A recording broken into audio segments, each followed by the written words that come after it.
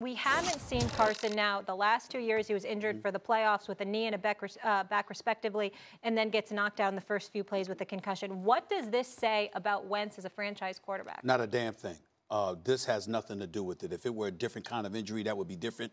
Nobody is immune from potential concussions, particularly on a play like that. I am not calling Jadeveon Clowney a dirty player. I want to be very, very clear about that. But I'll be damned if that wasn't a dirty play. That was a dirty play.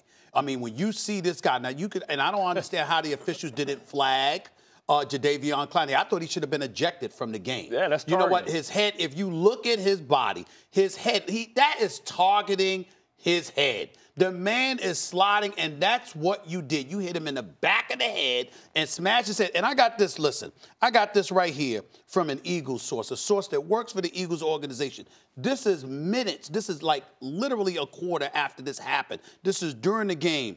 Carson's concussion is really bad. He can't remember anything that happened. When he went into the medical tent, he was literally swaying. I got that from an Eagles source, okay? There is no way on earth that Jadeveon Clowney should not have been ejected from that game. As far as I'm concerned, there should be a stiff fine coming his way. Again, I'm not calling, or suspension, I'm not calling him a dirty player. I've never seen him do anything before. But that play yesterday, Max, was what it was. It was a dirty play. I want to go on the record by saying there should have been obviously a penalty and an immediate ejection after that targeting.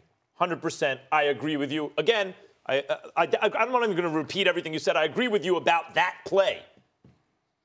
Is it fair now to question Wentz's durability? Not at all. Yes, it is. And I will tell you why. First of all, I'm not questioning his toughness.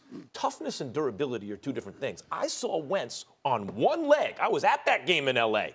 I saw him go out and complete a couple passes when he should have been in a hospital. Wentz is a very tough guy, and I'm not questioning his toughness. I think of him as a tough guy. But toughness and durability are different things. I see prize fighters, right? Really tough, but their face falls apart. They don't have resistance to cuts or whatever it is, right? Brett Favre played 150 years, and Eli played 149, and they never missed a snap. In spite of, turf coming out of their helmet, getting turned sideways, they should have been broken in half. But they were not only tough, but also durable. The fact that this was a freak thing and it knocked him out, and what are you going to do? Sure. Yes, I get it. He still hasn't won a playoff game. His team has won playoff games, and they've been in playoff games. His team has won a Super Bowl, and they made another run. But he hasn't been available. And the fact that 1 year it's one part of his leg, and another it's another part of his leg, and now it's a head injury. We have to, I'm not saying it's anything about the way he slid or didn't slide or anything like that. He is a very tough guy who's not a durable guy, and the proof in the pudding is the Eagles in 3 consecutive years have been in the playoffs. They've won many playoff games, but never with Carson Wentz. It's just, those are the facts, people. That would be a fair point if we weren't talking about issues of the head. Now, you're a boxing guy. I love boxing as well. That's equivalent to a rabbit punch. And I played in this league for 11 years. I played on some of the best defenses and the nastiest defenses. We know the easy button spots in which you get players up out of there. He targeted him in the back of the head. It's hard to hit a target that's almost on the ground with the crown of your helmet if you're not trying to do it intentionally. If that would have been Vontaze Burfict, we'd have been calling for him to be kicked out of the league again, right? You just because you don't have a history of it doesn't mean that it's – I'm not calling him a dirty player. I agree with that. This is 100% a dirty play. Crown of the helmet. It is hard. Wow. We're taught as defenders to hit what you see. This is what the rule is there for this play. And he hit him in the back of the helmet, and then it got intensified when the front of his helmet hit. Carson Wentz, I think, is a great quarterback. He's a quarterback that's proven that he can win. You can win with. Sometimes you get in the league and just fluke things happen to you. You're trying to do too much, but that is out of his control. It's one thing to have a ligament, a bone, a joint. You can say he's got salt, he needs to drink milk, but to talk about his head because somebody hit him in the back of the head or fouled him. I'm not talking about that. I'm just stating the facts. Right, but years, no playoffs. Right, but what got him out of the game is the fact that he got hit in the back of the head. But what got him out of the game before is a leg, and another time it's another leg.